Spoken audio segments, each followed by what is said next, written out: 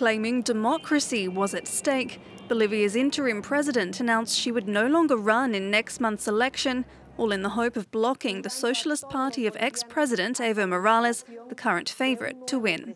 Si no nos unimos, vuelve Morales. Si no nos unimos, la democracia pierde. Si no nos unimos, la dictadura gana.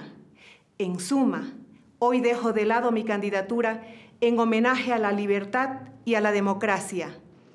Jeanine Anez took office in November last year, when national protests over alleged vote rigging pushed Morales to resign and self-exile in Mexico. In January, she sparked controversy by announcing her candidacy for the October 18 vote, contradicting her original pledge to hold a new election and bow out.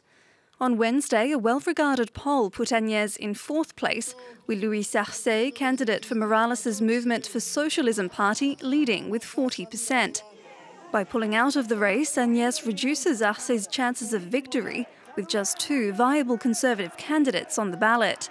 The Anez government has been accused of using the country's justice system to persecute the former leader's allies. Morales, who is now living in Argentina, was himself charged with terrorism in a case that rights groups say lack evidence.